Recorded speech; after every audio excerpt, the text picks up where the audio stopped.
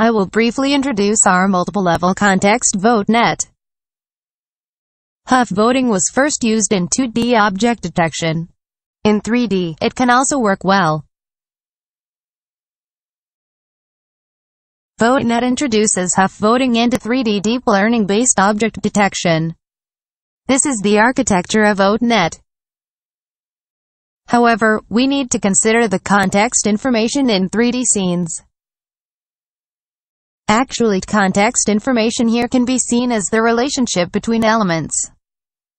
If you know the surrounding objects, the detection results could be more accurate. We use the self-attention mechanism to encode relationship between elements here. Here is the architecture of our network. Here give some results.